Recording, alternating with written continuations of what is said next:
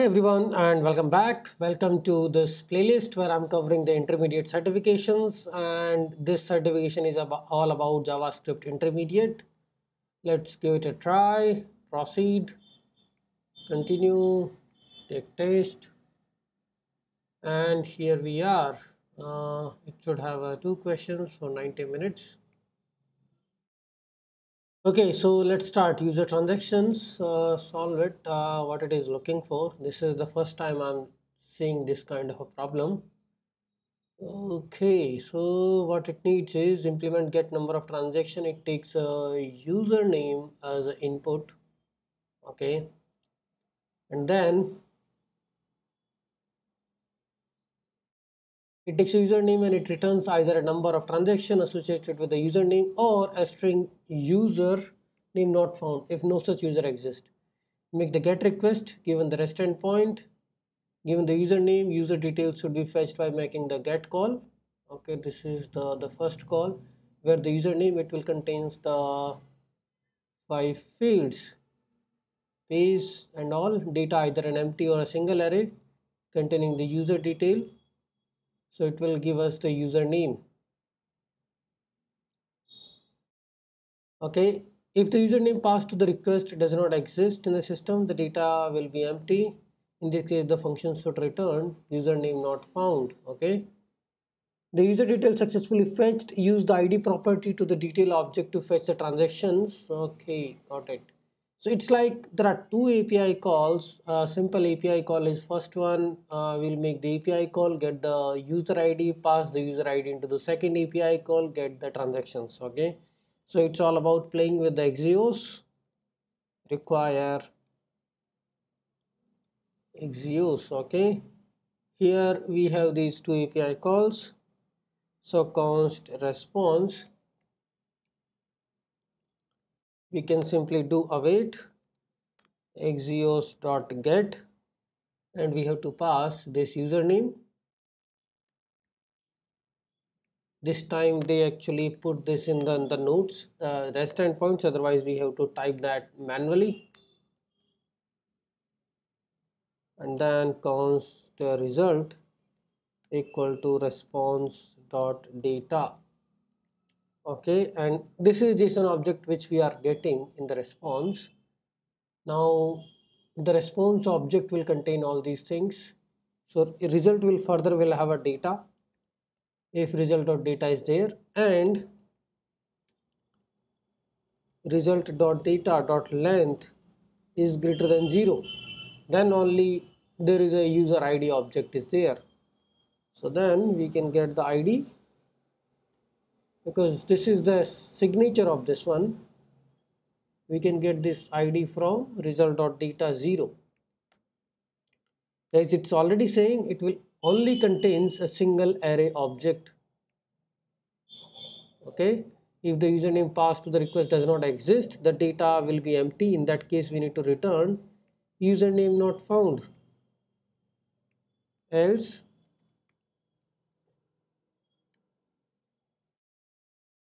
I cannot copy anything. Username, it should be exact not found. Okay, if username is found, then we have to make the another API call that is about, so let's call it as a response one, and this API call is this one, which is taking user ID equal to the ID. Okay, and we can get the result 1 equal to response1 dot data, and what we need to return from here is, then where the ID property, the response will contains the following 5 fields, space, blah blah blah, data, either empty array or array with the transaction record of the user.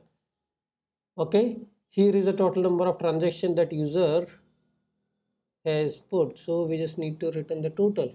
Okay, that is easy, I think. Return result1 dot total. Looks like this is it. We run the code. response 1 dot data, result 1 dot total.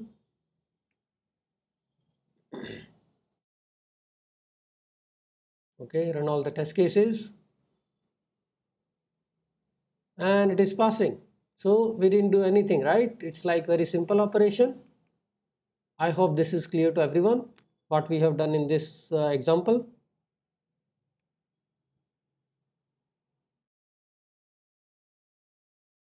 This should be clear, and now let's move to another problem.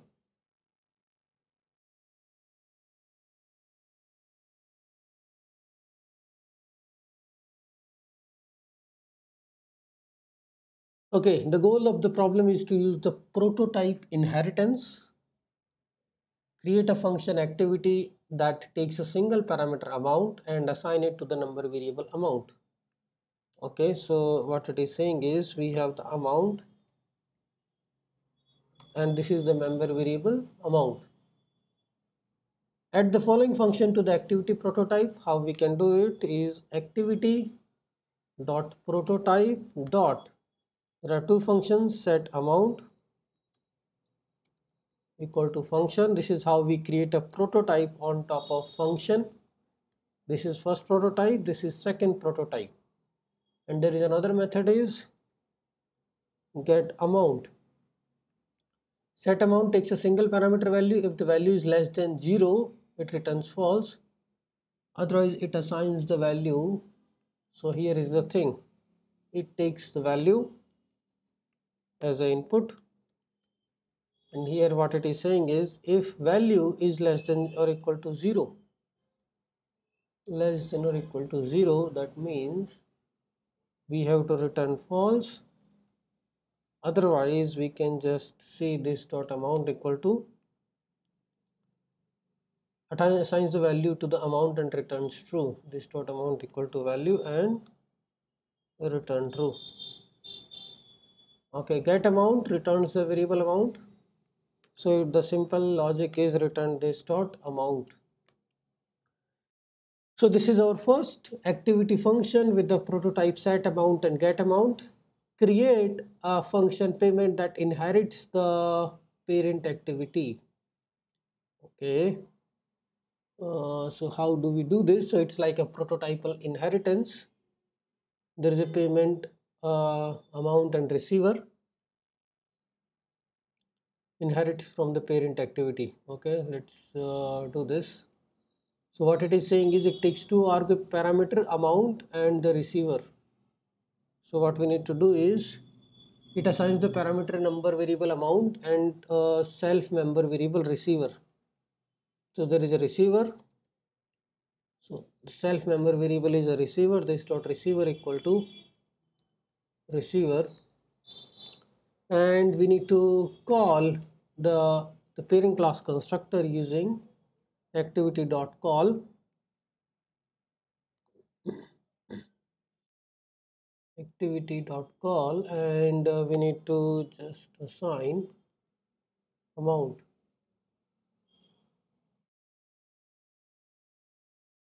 This is how we can call the activity function and set the amount.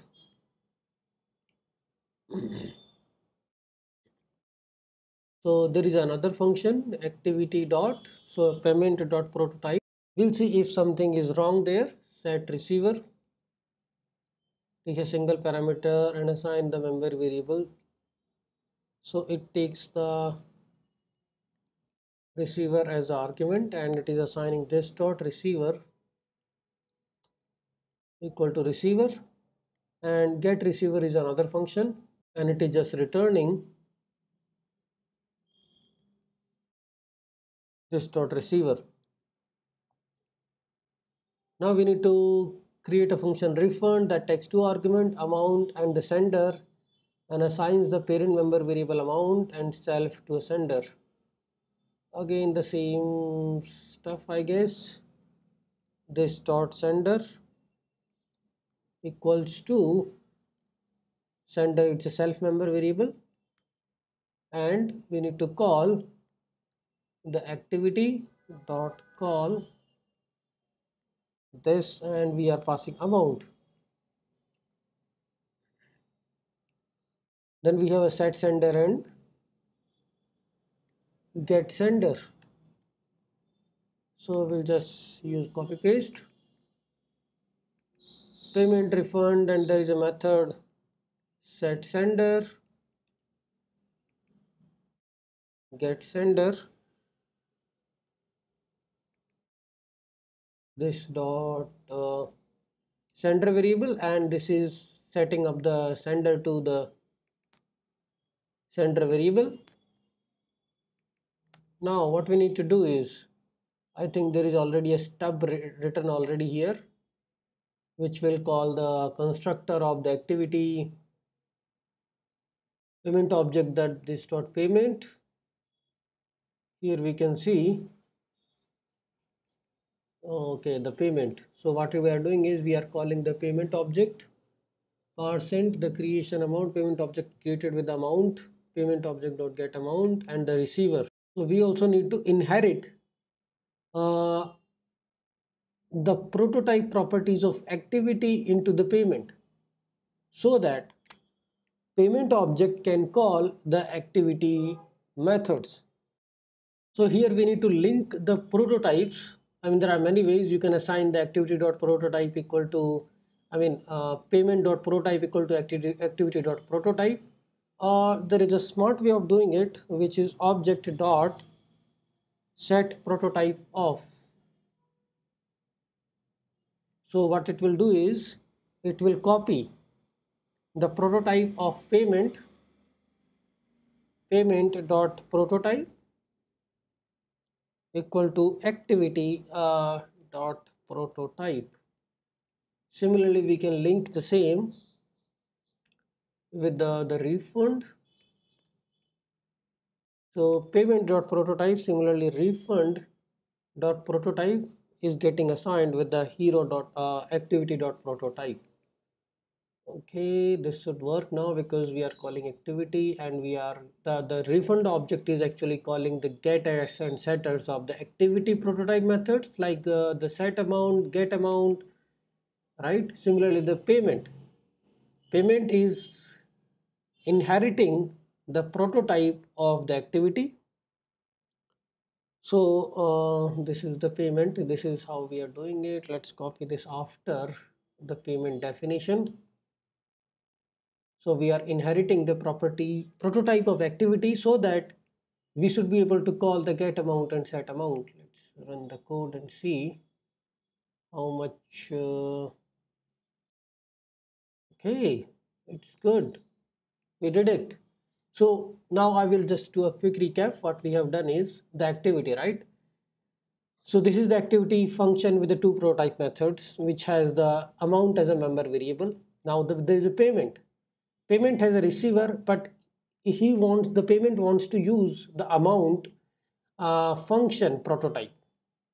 So we define the method, and we are actually doing a dot call to set the amount property to the activity prototype. And then we are also inheriting the activity prototype into the payment prototype using this object.set prototype of. Then similarly, the refund also wants to use the amount prototype methods from the activity function. So we have to link it like this, so that the refund can also use set amount and get amount methods, because rest all you can see this.